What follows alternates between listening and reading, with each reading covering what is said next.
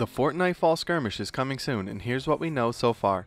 Epic stated in a tweet yesterday that the next season of Skirmish is just around the corner, with more details coming later this week. The season is going to see an increase in the prize pool to $10 million, and they're shortening the season to 6 weeks instead of 8. This means that each week will have a larger, more enticing prize for the players. The recent changes to game mechanics and the addition of new items are sure to make things more interesting.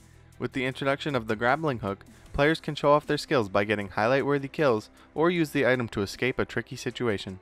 In the final stages of the game, the storm is going to start doing damage to structures that touch the edge. This will change the nature of the endgame drastically and make things even more chaotic, which will be good for the fans because, honestly, turtling can be kinda boring sometimes. Two more major changes are the introduction of the silenced assault rifle and the drum gun getting vaulted. The spray and pray meta might be coming to an end, which means that skill is going to matter much more.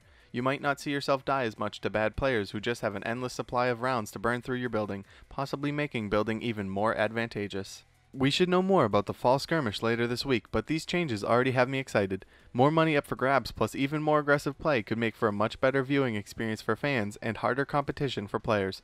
Let us know if you're excited for the Fall Skirmish to begin in the comments down below. Thanks for watching In the News. If you like this video, consider subscribing. Hit the bell to be notified of when new videos are released.